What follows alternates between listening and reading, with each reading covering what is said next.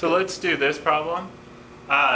Which would be more polar of a bond when bonded to, I don't know, phosphorus, sulfur, or oxygen?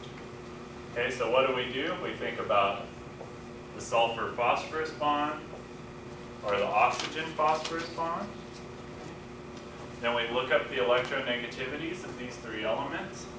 So this is 2.1, and in fact this is divised.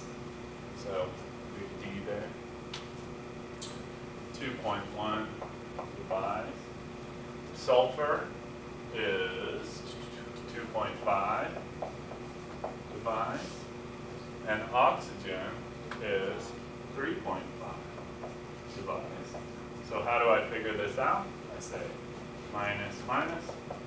So 2.5 minus 2.1 is 0.4 divised. And this is 3.5 minus 2.1. So that's 1.4 divised.